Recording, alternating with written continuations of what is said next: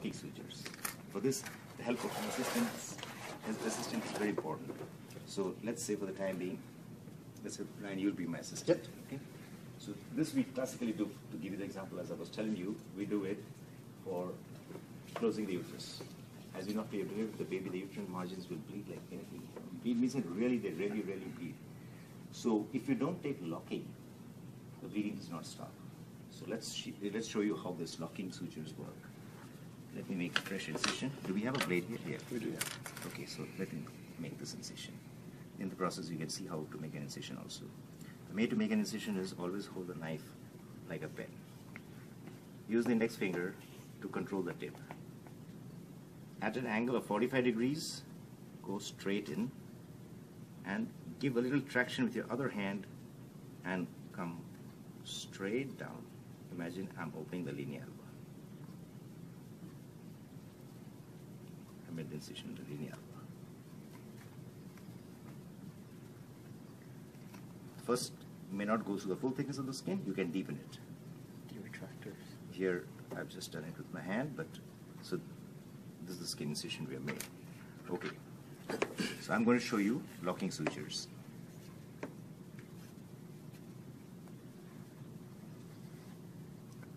You know what? You want a big one? Yes, this needle is not the ideal for a skin suture. We need a bigger needle.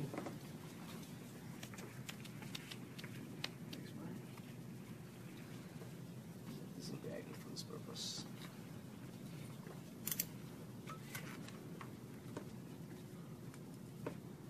The first step is pretty much the same, so we just go the way we were going earlier.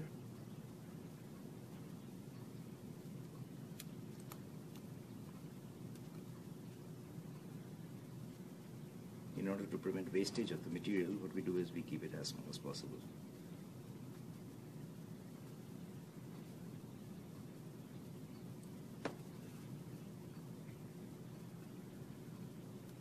Always bring the knot to one side. Never keep the knot on the suture line because it will produce a painful scar.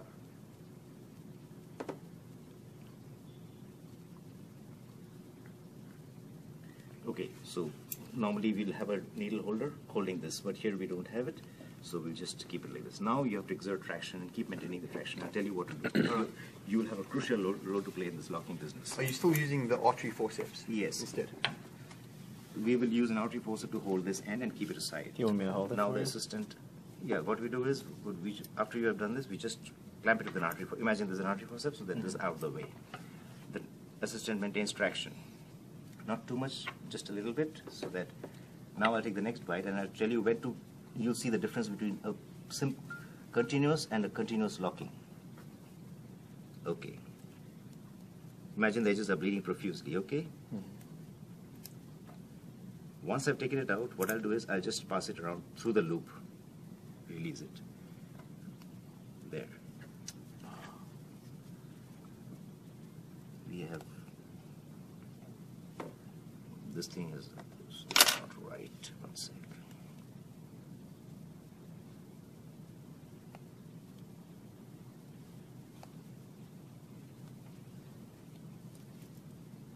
Okay. Now again, maintain the traction. Okay. Keep vertical traction. You'll find that it'll stop the bleeding very quickly. Next, bite. Keep the loop there. I'm going to pass it through. Okay. Release. There. Lovely. See, now what I'm doing is with each knot, each loop, I'm locking it. Next. This and this. Here. Again, I'm going to pass it through the loop. Here. See?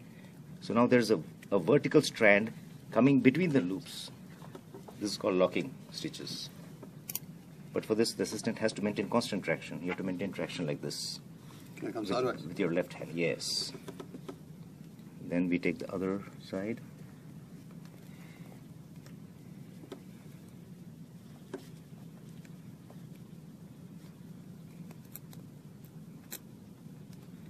Pass it in.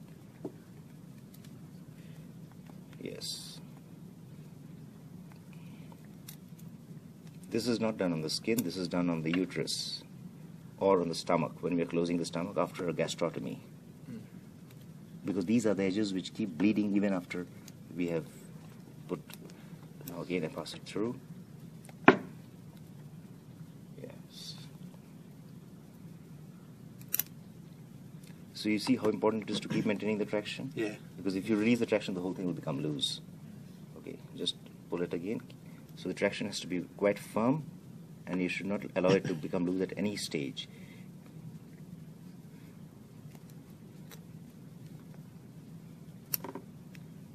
Always go through the loop and tighten it. Yes.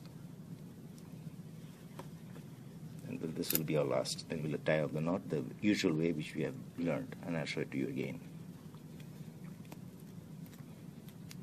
Now we don't loop it.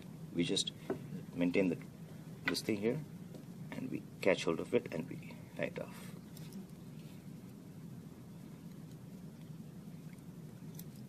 So why don't we use this on superficial?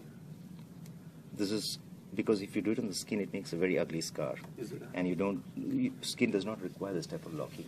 It requires only for smooth muscle which bleeds. That's why I said stomach and uterus. Yeah. So we have closed. So the difference between a continuous suture that we have seen and the other sutures is that here there's always a band running. If you notice very carefully, there is a band connecting each. Yeah. That is the purpose of locking. So this vertical band is the one which applies constriction and prevents bleeding from the edges. So this is done when we are seeing too much of bleeding from the margins, and that is usually seen in smooth muscles like the uterus, stomach, and such thick muscles. So this is a continuous modification of the continuous suture. It's called continuous locking. The assistant plays a major role. He holds it up in a loop and you pass it through the loop and you tighten it. So you keep doing it with each knot. You wouldn't use a cautery pencil for this one. You see the uterus muscle is so thick. Yeah.